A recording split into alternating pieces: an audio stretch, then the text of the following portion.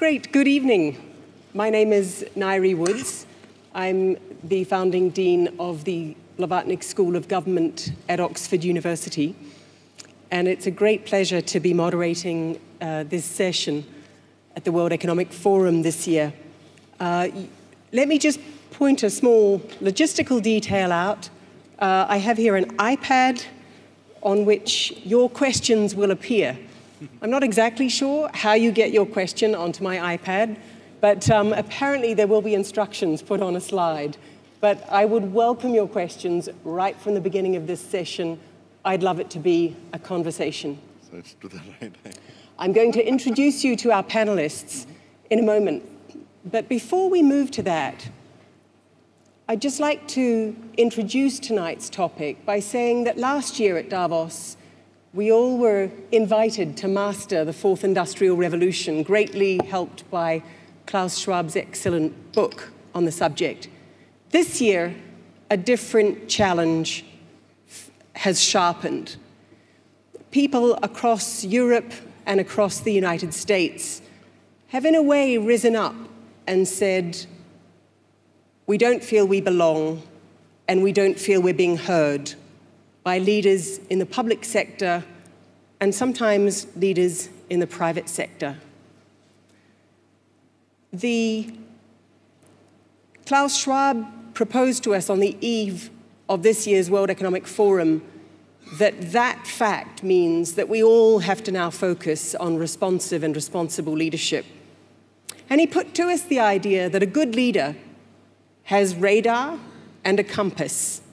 So think about what President Xi Jinping told us this morning. If we want to cross the ocean, we can't retreat back into the harbor every time there's a storm. So the leaders in this room certainly need radar to know what citizens are thinking and wanting and concerned about. You certainly need a compass, as Professor Schwab tells us, the values that are going to take you forward. But I think we need to add one thing. You need a crew. You need to bring people along with you. Governments across the world need a narrative that helps people to feel that they do belong, that they are being heard. That's one way that they can start to rebuild trust. So what we're going to do on tonight's panel is we're going to have these panelists share their wisdom on where we are at the beginning of 2017.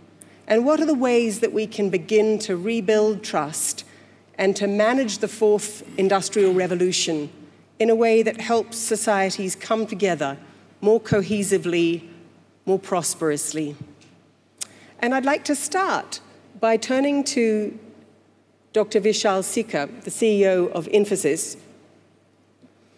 Vishal, you're the son of a railways engineer. You saw technology at that phase. And you're also a surfer, so you know all about dodging the waves. What's the disruption that we most need to pay attention to that's coming from the new technologies? And why? Why should we pay so much attention to the disruption? I think if you look at the way the people are affected, as you described, and all the geopolitical changes that are happening, they're all happening within the wider context of the technological disruption that is impacting all of us. And in particular, the development and the advance of AI technology.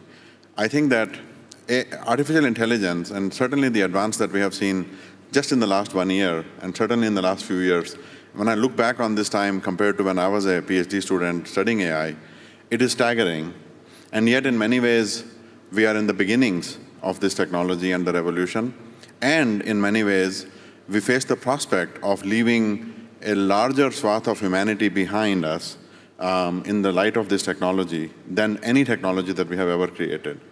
So we need to be extra careful, extra conscious, put in an extra effort to ensure that we don't create a bigger divide, that we don't create an even bigger society of have-nots, that the technology that we build now is in service of everyone.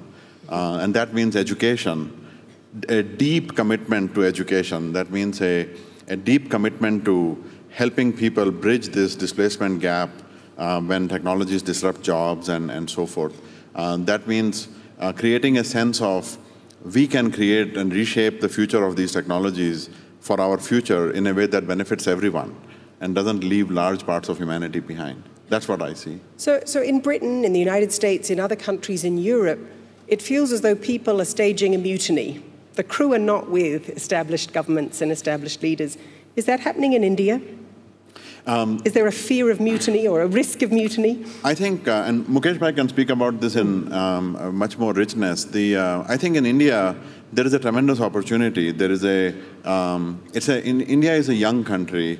India is a technologically advanced country. India is a very entrepreneurial country in ways that are not seen in the outside.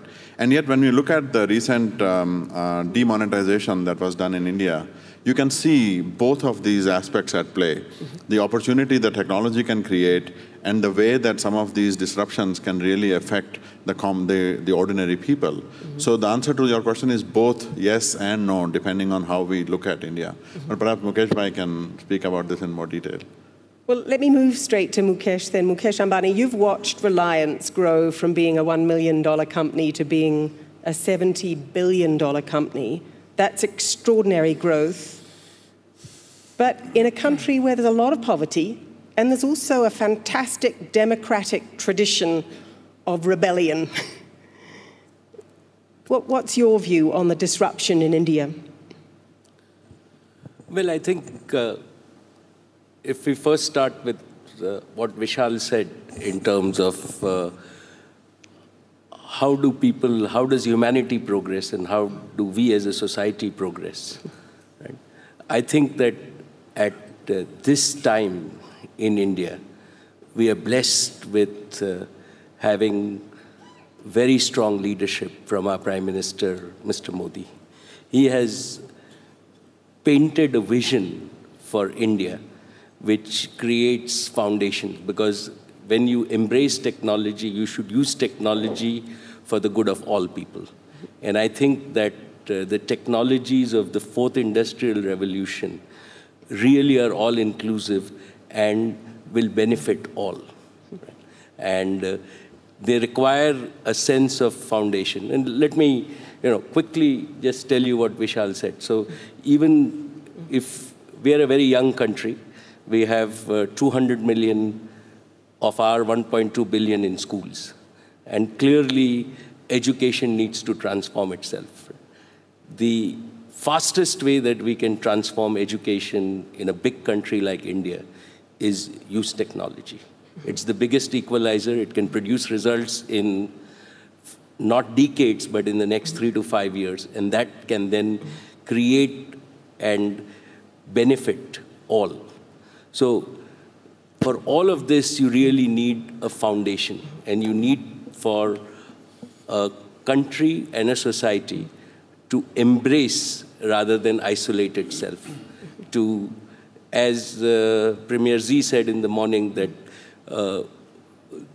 if the world is interconnected by oceans, you don't need to divide it into rivers and lakes.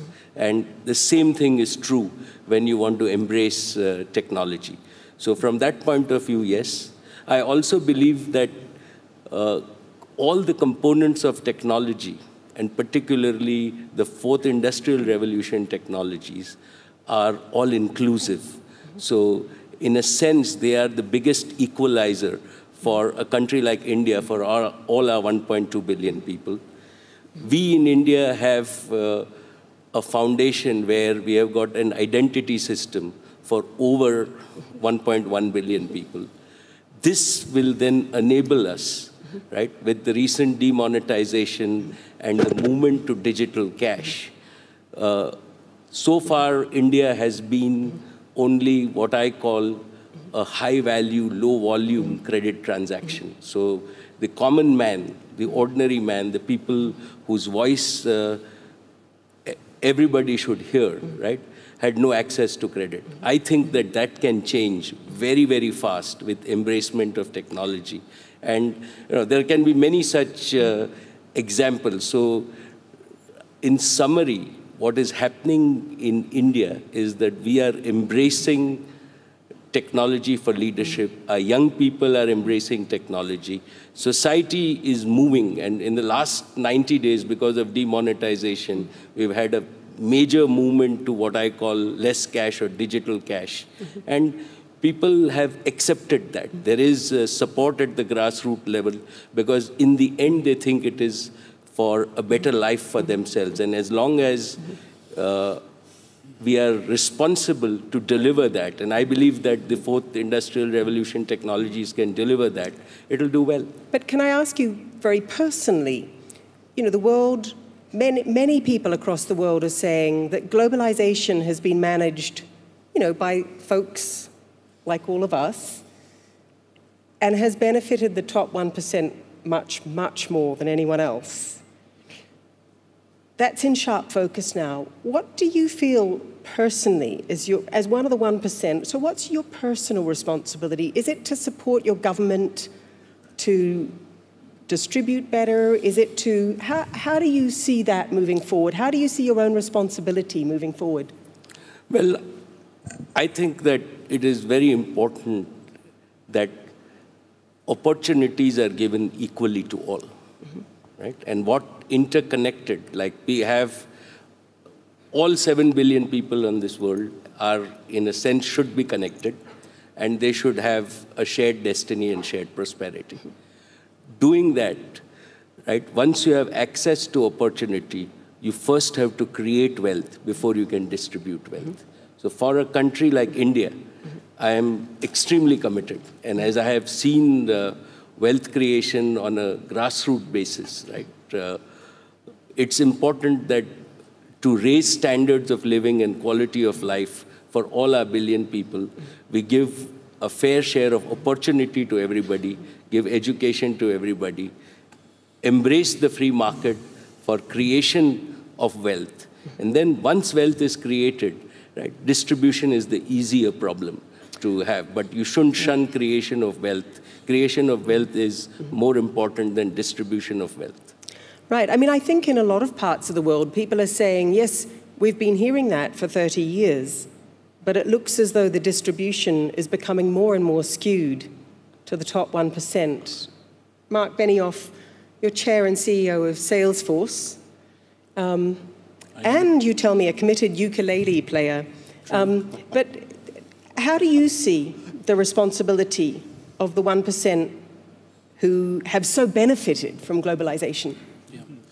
Well, for me, when I started Salesforce, 17 years ago, I thought a lot about how do we integrate companies more deeply into society? How do we get back? How do we support many of the NGOs that are here? That's why when we started our company, we put 1% of our equity, our profit, and our time into a nonprofit, an NGO called Salesforce.org. It was easy at the time because we had no employees, we had no products or equity. But today, of course, we're a company with a market cap of $50-something billion, and we have 25,000 employees, and so we've been able to give back hundreds of millions of dollars, but also millions of hours of volunteerism, and we run 30,000 nonprofits and NGOs, and many of them are here for free on our services. Equality and the equality crisis certainly is a child of globalization. The access to capital and the access to this technology that is really available to so few then really gives them this kind of incredible unfair advantage, and up they have gone. I think, coming back to Vishal's comment, I think that when we look at what's happening right now in technology, this is the moment, I think, when we have the highest level of anxiety, because we can see advancements in artificial intelligence that are beyond what we even expected. It's happening at a rate and capability that we're worrying that how will this impact the everyman, and also the broad range of workers across the world. This year, my heart has been with so many migrants and refugees, who 65 million refugees across the world, and these touching stories, and thinking about how they're going to get back to stability in homes. I think now about how artificial intelligence will create digital refugees and how people will be displaced from jobs, tens of millions of people across the planet, because technology is moving forward so rapidly, creating much lower cost, much easier to use, and much more capable work environments. So companies, individuals, very people that we have here, we have to decide, are we going to be committed to supporting and improving this state of the world, or are we just going to kind of let this go as it is? And so we're really at a crucial point right now. I'm convinced of it. Can I just follow up? So what's the solution to that? You've just painted a picture of hundreds of thousands, millions of people who will no longer have jobs. And what is it that you think leaders should be doing now to ensure that those people feel included and heard in the societies in which they live? Well, I think that you know that throughout history, technology has displaced workers, but then workers have the opportunity to be trained or retrained or vocational training or education or supported. And today, there's more people working in the world than there ever has been in the history of the world, as evidence of that point. So we're at a very good place, actually. Now, obviously, there's 200 million youth, who are unemployed. That's a terrible statistic that we need to focus on. There is, pockets of dramatic unemployment throughout the world, even where I live in the United States. But we are at a point where it's possible that this technology could accelerate to the point where we'll see this kind of creation of these digital refugees. And I think that that is something that we really need to be mindful of and start having these very serious conversations, multi-stakeholder dialogues, honestly, where we can bring together corporate leaders, government leaders, social leaders, NGOs. Only through a multi-stakeholder dialogue are we going to get this answer. There is no, clear path forward. And as Vishal said so well, all this has just happened, in a matter of months. So we are really just on the, it's a fairly recent observation of what's happening today. So it's quite, and it's an amazing time. That's why we call it the Fourth Industrial Revolution. This is incredible what is happening. All these things at once: cloud computing, mobile computing, artificial intelligence, genetic engineering. All these things are happening all at once, so well articulated in Professor Schwab's book. So, and what's the thing that's happened just in the last few months to which you're referring? Well, the advancements in artificial intelligence, the ability for the software to learn more rapidly than we expected. Can I move to Mary Barra? Mary, you grew up child of a die maker, but put yourself through college, and you've been at GM 36 years. Your crew probably trust you a lot. In fact, there's lots of evidence that they do. But you're in a car industry that's negotiating difficult waters. Some would say that the government in the United States is threatening to do what President Xi Jinping this morning said, to retreat back to its own harbor, or to require its companies to retreat back to their own harbor. What's your strategy in those difficult waters? Well, clearly the industry, the auto industry is undergoing, rapid transformation, as almost every industry is, in not only, advancements in, I'll say, the traditional owner-driver model, but then, the opportunities with autonomous that, do provide a lot of societal benefit when you think about the fact that whether it's the population that doesn't have the skills to drive or the physical ability to drive. Autonomous really provides freedom of getting from point A to point B, which for all of us that can do that is a huge benefit. So, we look at the technology coming, we see how it is going to improve for society, but, we have to look at how are those shifts going to be made, and how do we manage that business? And, clearly, articulating the vision. So our employees, it's for us, I think it starts with our employees and our customers, of understanding and building the trust of, here's where we're going, and here's how things will change. and how we have to adapt, but then also providing a roadmap.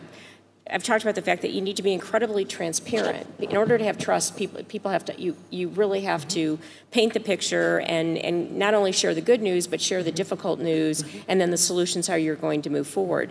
One of the other key areas, and a couple of the other panelists have mentioned, is education. And we're at General Motors investing a lot in not only educating our existing employees for the new technical skills that are going to be needed, but also reaching deep into all the communities in which we live and work, and the education systems there of how can we support to make sure there's more STEM education involved. And we just got involved with a strategic partnership was announced with Girls Who Code, because when you look at and deep diving into the middle school to make sure young girls are not making decisions at that point that are going to really make it more difficult for them to get involved in a technology field, because technology is a part of almost every industry. So there's an obligation that we feel to our employees in communicating and painting the picture of where they're going and providing the roadmaps that each individually eventually has to be accountable for, but then also reaching deeper into making sure that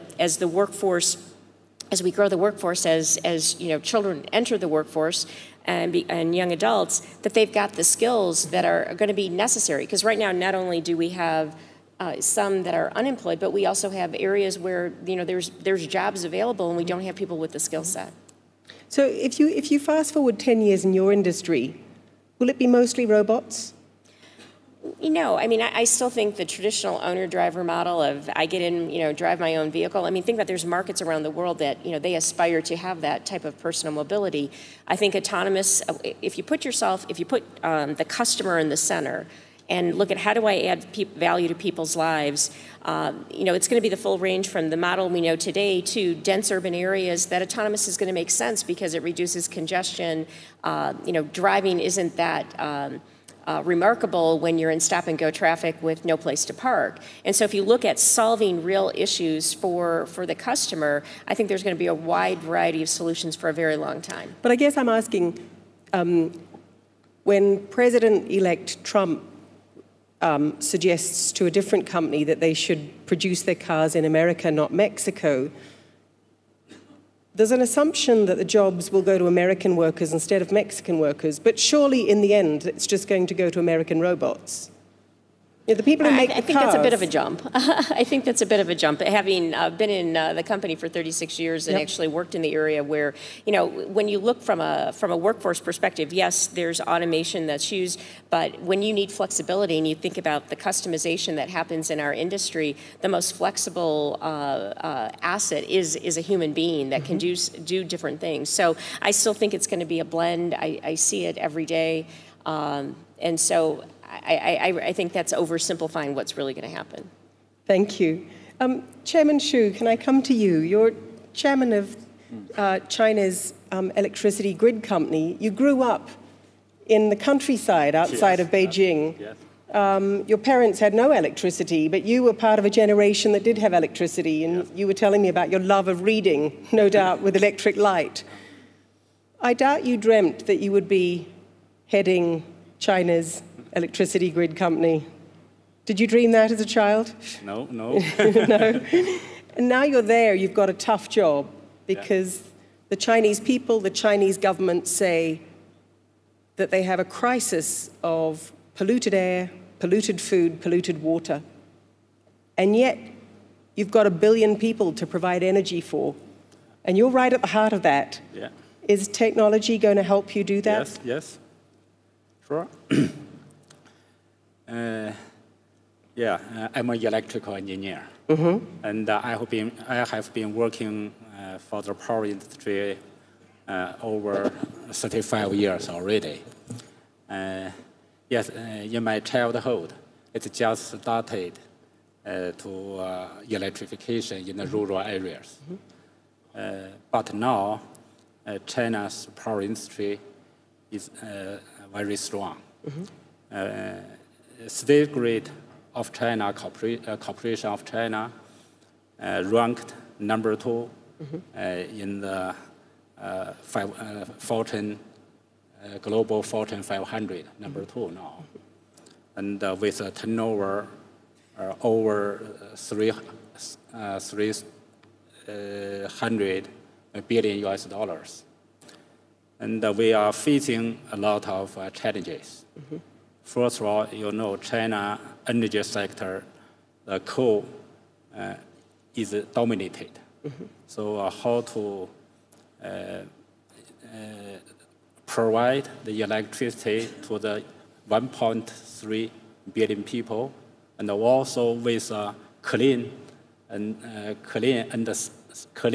safe and reliable energy. That's our challenge. For many years, we have put a lot of effort on that. The first one is a technology innovation. So in my company, we have invented the UHV technology.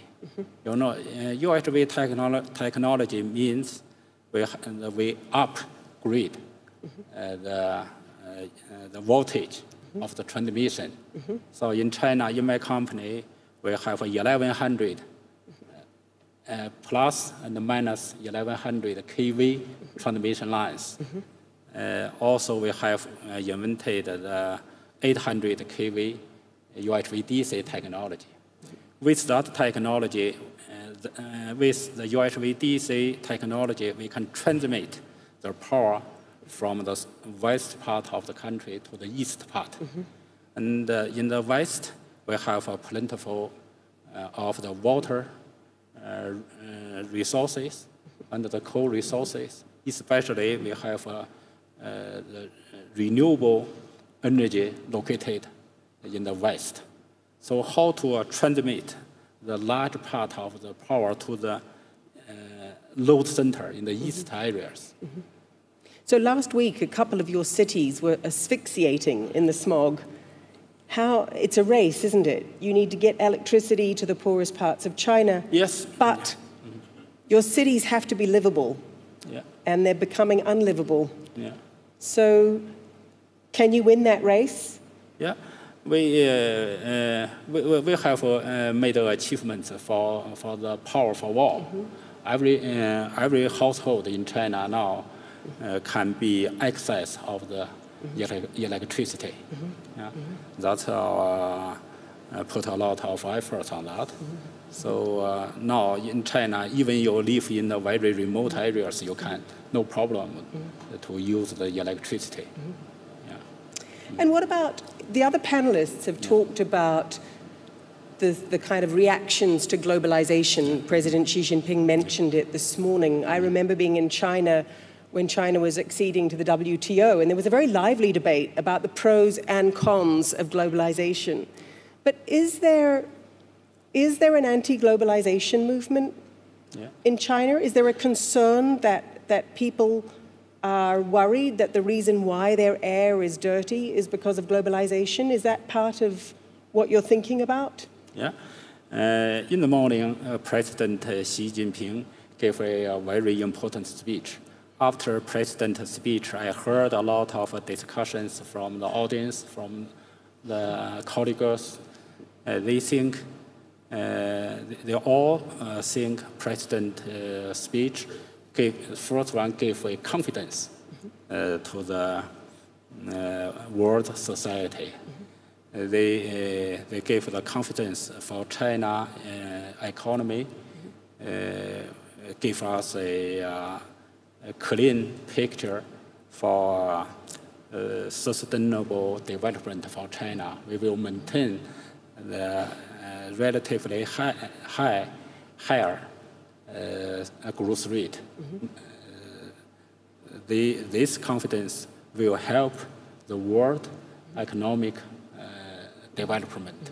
I think this is a very, very important message for today's world economy.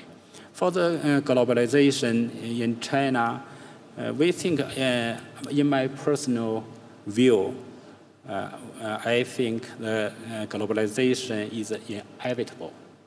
It's good for the world economy development. In my company, we have assets in 6 countries. We have taken the shares of the assets for the transmission and the distribution assets, and we are going to continue.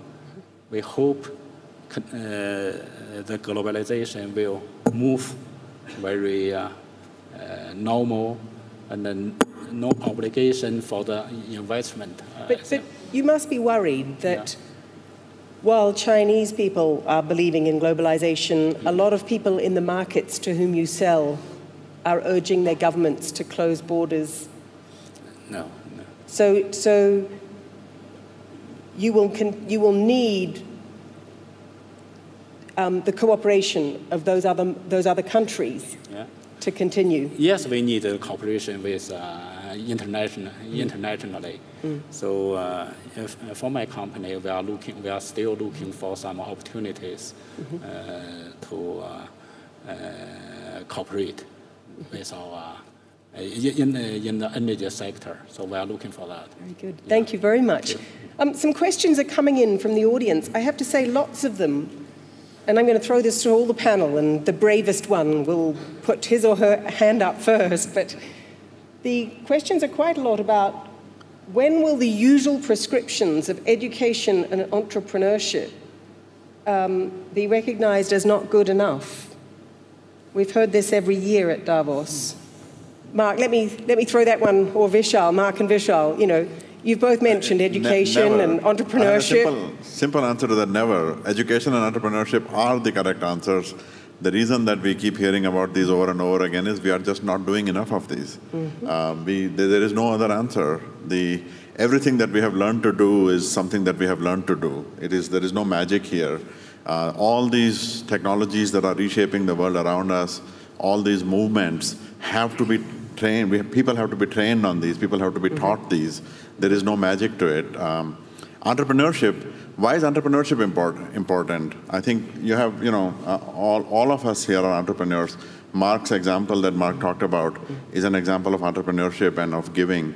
The solution seems straightforward. It is in the implementation of these that is where all the magic is. In my mind, John McCarthy, the father of artificial intelligence, once said that articulating a problem is half the solution. We are rapidly approaching a time where AI is going to be able to solve the problems that we can articulate mechanically. The human frontier is problem finding.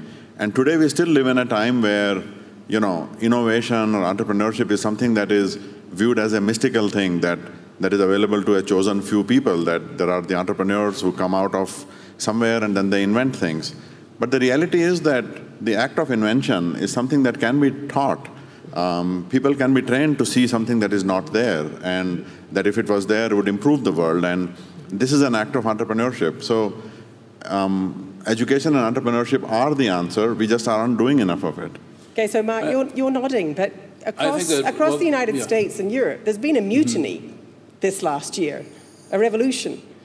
I'd like to go back to your last question first, which is I'm asking about that. Okay. So is it that people are just not doing the education and entrepreneurship? Well, I think you've got two different things going on. I think one is we're going to have to, exactly what Vishal said, number one is we're going to have to continue to explore new models of education.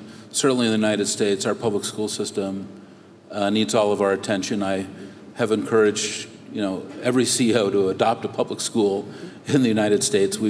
I've done that. Our company has also adopted a public school district. Obviously, there's going to have to be new models of education, including vocational training, new ideas, things that have been pioneered here in Switzerland, but that may not be enough. We may also have to bifurcate to basic income as well. And that is something that you're hearing a little bit here at the conference. We've heard that in Guy Standing's session here, in his work. We see those basic income experiments happening even where I am in Oakland, funded by the CEO of Y Combinator, Sam Altman. We've seen them in other parts of Europe and Africa, in India as well. I think that is going to be potentially something that's going to have to be explored. We're entering some new territories. Is it time for a new code for private sector leaders. You know, some would say that we've come through a kind of cowboy period, frontier period, where anything goes because the benefits will eventually trickle down. But do you think we're now on the threshold of a different code?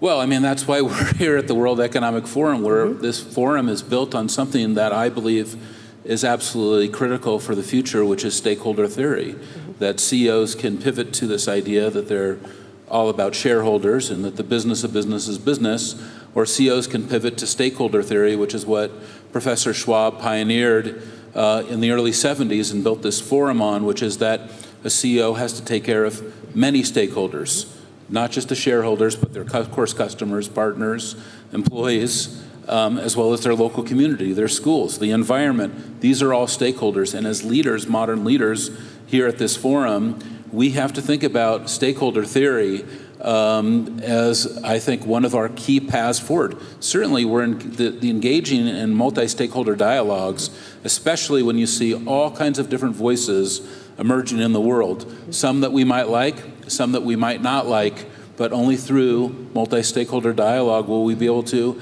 elevate our consciousness and get to these answers. We are going through a major shift in the world. Everybody here knows that. And so these are some of the answers. One of the reasons that I love coming to this conference, by the way, is because it's built on that foundation. And I'd like to ask each of you, because you are all regulars, with the exception of Chairman Xu, who it's a delight to have with us this year. But so you come to the World Economic Forum and you do get this opportunity to debate values, challenges. Could you each give us an example of something that you've gone away and either thought differently about or changed in your own company as a result? Mukesh, do you have a thought on that? Well, I'll just add a few years ago, right? We changed the, as our own company became big and came out of our own interactions, that for a company, it's very important to generate societal value, right?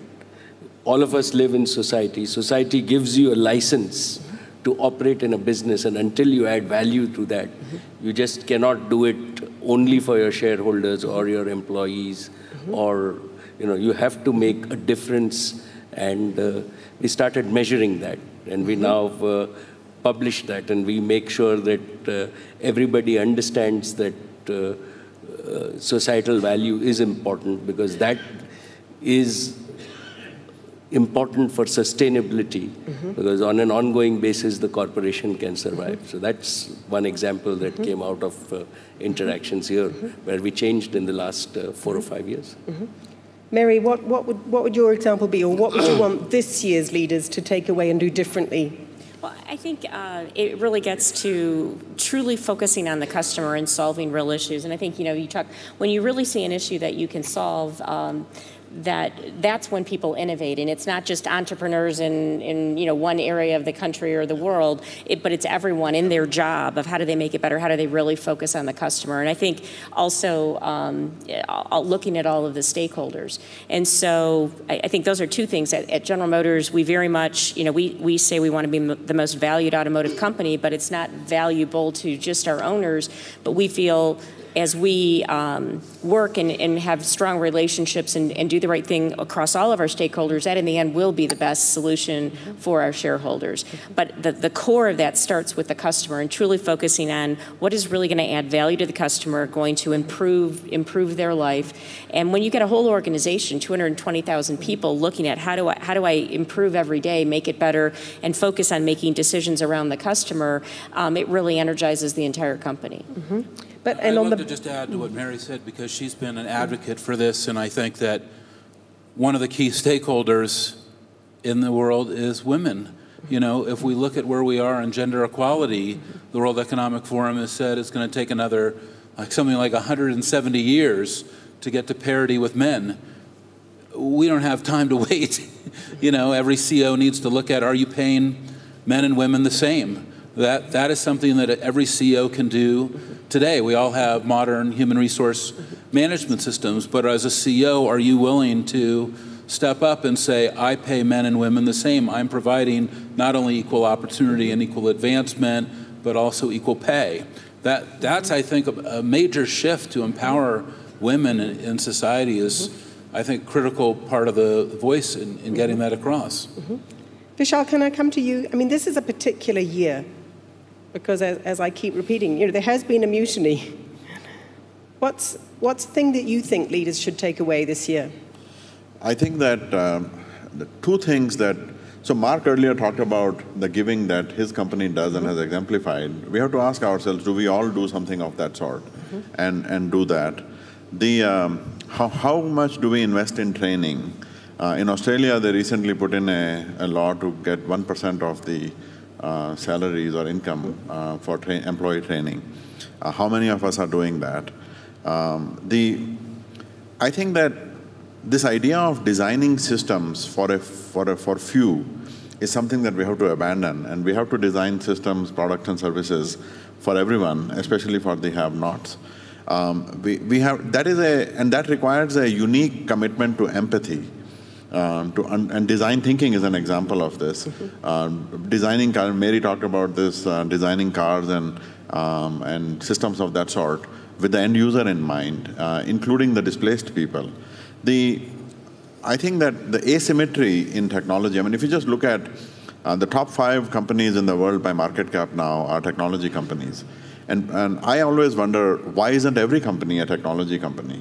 What is it about technology? We all learned technology. It did not drop from the skies. We learned technology and we learned to build it. Why can't we bring this idea of building technology for everyone, for all of us? So I think inclusive technology, creating access to these things, we should, as corporations, as CEOs, as leaders, stop waiting around for somebody else to come and tell us to do things or for somebody else to do them for us, and instead take the initiative and in doing these things ourselves. And can I pick up with that? Because you're talking about inclusive technology. Now, what we can see the digital revolution has done is polarized societies, created echo chambers, people only talking to people who agree with them, and their views become magnified and polarized. We all live in very diverse societies. This is very dangerous terrain where society, instead of pulling more together, is fragmenting and pulling apart. Is there a software solution to that?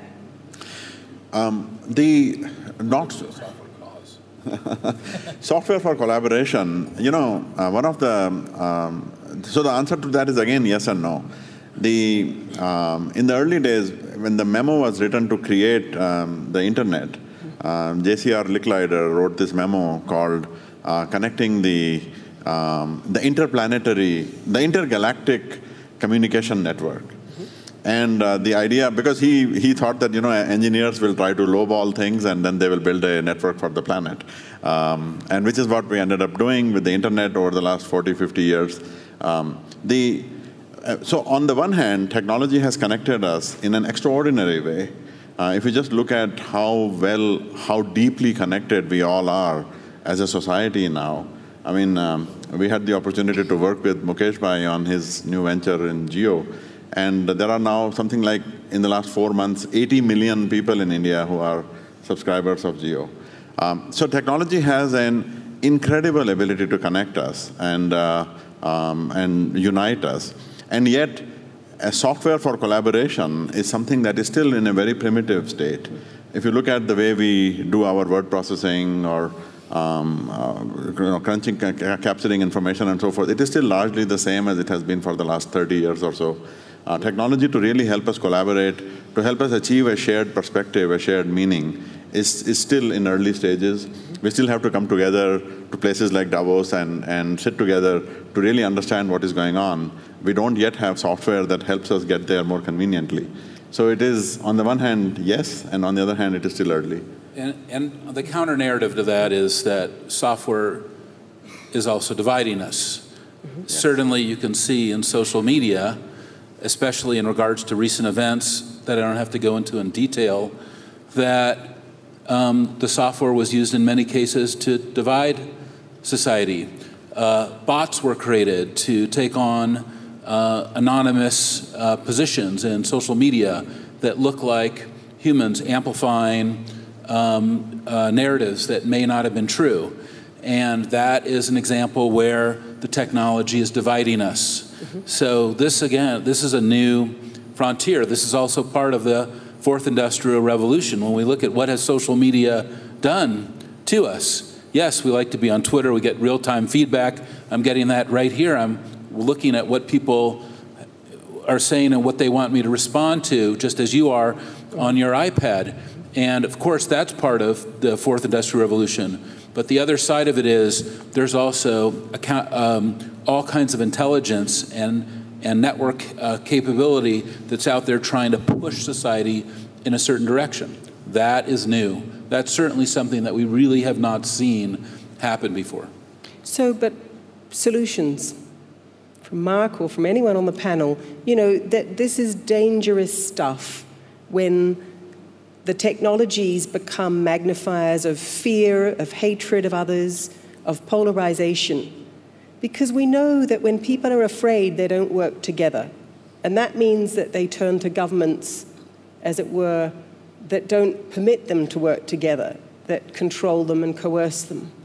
So this is a pretty important moment so are there solutions? If technology is the driver of this, are there technology solutions for it? Well, I don't know if it's necessarily a technology solution, but I think now more than ever, corporations, governments, communities, and Marc said this before, we have to work together and, you know, and demonstrate and look at some of the broader issues that society as a whole, the world is facing, and take action. I mean, in the auto industry, you know, one of the things we feel very responsible for is how do we improve the environment and the investments that we're making in the technology leadership. So I think if you know, governments, countries, communities, if we work together to solve some of these issues and solve some of the bigger problems, I think it demonstrates, you know, that we can work together. I don't know if there's a software solution for people stepping back and wanting to listen and wanting to understand another point of view and respecting another point of view, even if it's not theirs. But I think there's a role that we can play that we have to work together in a way we haven't to this point. Chairman Xu, can I come to you? Because an underlying theme of this mutiny is that international cooperation itself could be at risk. And you've led on international cooperation in technology in the IEC. What is most at risk there? Why is it that we really need international cooperation on technology in your sector? I mean, it's nice to have, but is there any part of it that is absolutely essential? Yes. I have been working for IEC for many years. IEC stands for International Electrotechnical Commission. The products of the IEC is standards. Standards can promote the international trade with technology standards. And IEC now has over 20,000 expertise engineers from all over the world. So with the IEC standardization, the manufacturers and the labs, and they can manufacture their products according to a unique standardization. This is much helpful.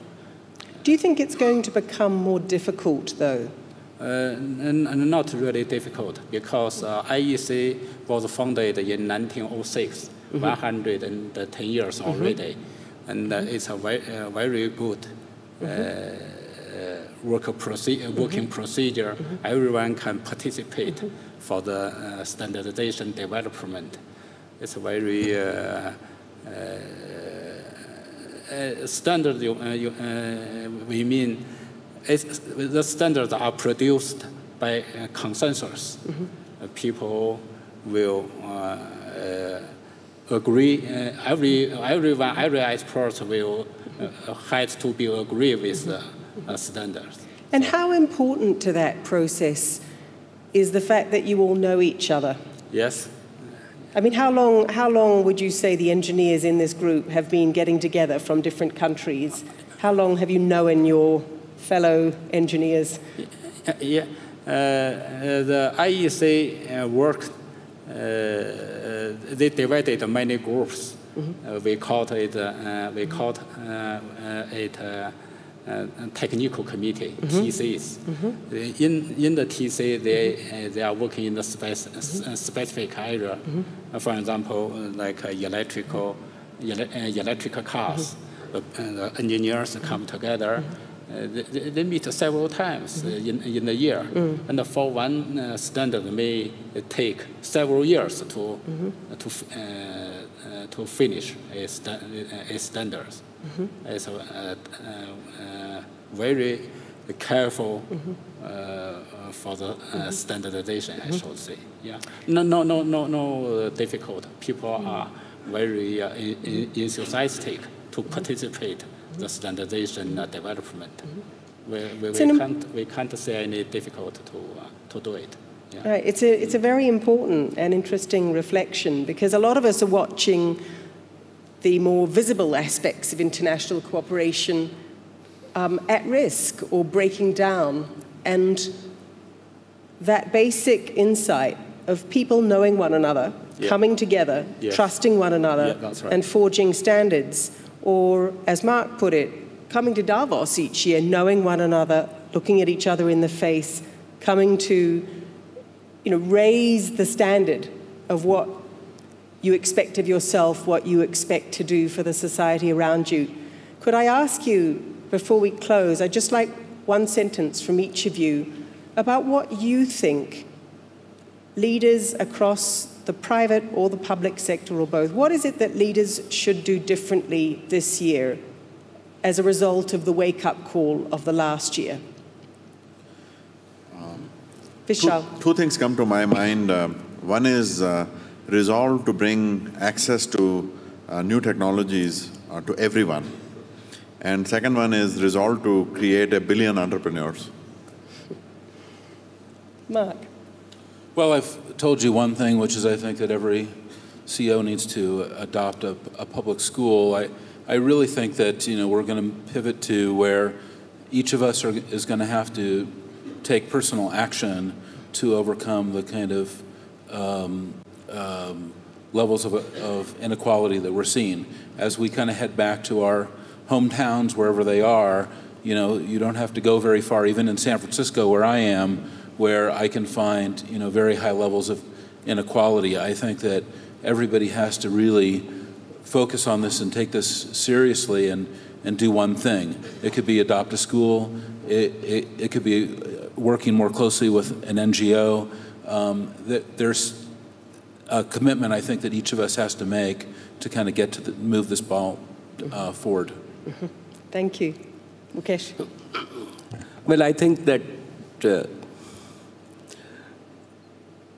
last year it was about understanding the technologies of the fourth industrial revolution. This year it's about implementing them, keeping in mind that prosperity and benefit to all people, and people are always above technology. Embracing these technologies for the benefit of the people is our challenge. And I agree with what all the panelists have said, and clearly the foundation of education and innovation, entrepreneurship. But I also think we have an obligation to go back and one very tangible thing we can do is really talk about biases. Everyone has biases, and how do we? Once you realize you have them, then you can start to look and see people in a different light, and work with Sheryl Sandberg and lean in on understanding bias. It's training now we're doing at General Motors to improve our business, but I think it expands, because once you start to see that in yourself, I think it expands to not only where you work, but your communities, and how you can really start to embrace different points of view. So I think in addition to education, we really have to challenge ourselves, everyone, and there's things corporations can do from a training perspective to get people to have a more open view and to listen and to understand others. Thank you.